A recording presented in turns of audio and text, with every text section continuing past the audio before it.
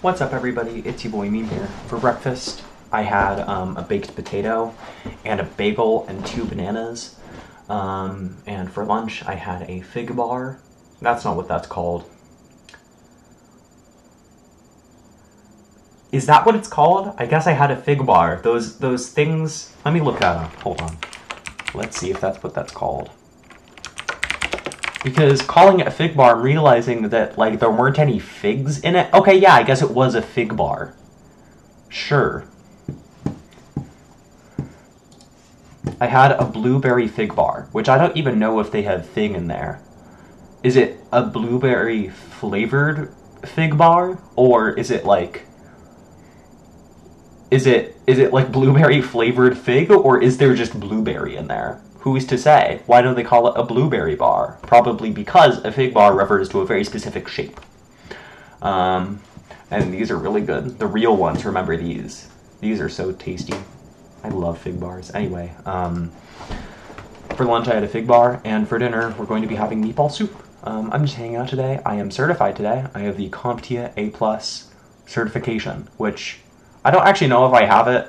There's like a list of instructions you have to fill out to like actually get it. But I've passed the Core 1 and the Core 2 exam, so I'm pretty happy about that. I showed up to the same place at the same time, and I was like, hey, I'm here to do the exam. And they did it.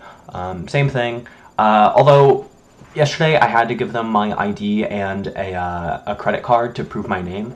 Was the same on both, but this time they were like, oh, you have to, I handed them the card, and you're supposed to, I don't sign any of my payment cards on the back, you know, but they were like, oh, you'll have to sign this. Like, they looked at the back, they were like, oh, you're gonna have to sign this. I was like, oh, okay. So I did, and then, you know, I signed one of my cards, and it was weird, because I don't sign my cards, you know, and I didn't have to last time, but it ended up being fine. I passed with a 80%, I think. I passed with an 82%, which I'm pretty happy about. Yeah, and now I'm A+ certified. Now I confirmed no about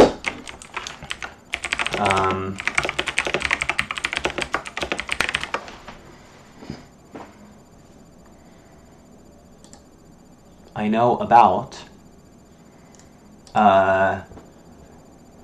hardware and operating systems and software troubleshooting and networking and troubleshooting and security and mobile devices and virtualization and cloud computing and operational procedures. And so yeah, that's what I know, confirmed, and I have a certification to prove it.